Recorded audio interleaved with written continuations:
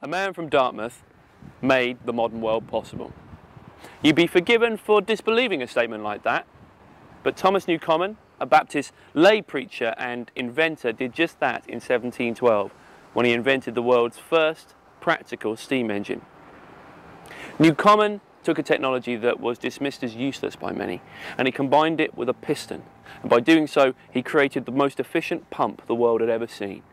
It was used to take water out of mines. It made them safer and allowed deeper mining. Newcomen's design was so robust, so far-thinking, so wonderfully designed, it wasn't changed significantly for more than 60 years. Modern technology, the modern world we see around us, was made possible by the first moves into industrialization in the 18th century, and the very first of those was Thomas Newcomen's steam engine.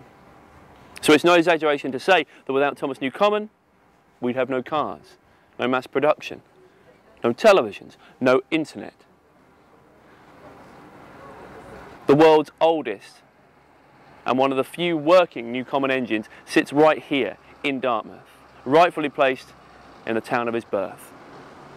The people of Dartmouth are very, very proud of one of their own who made a massive innovation and changed the world.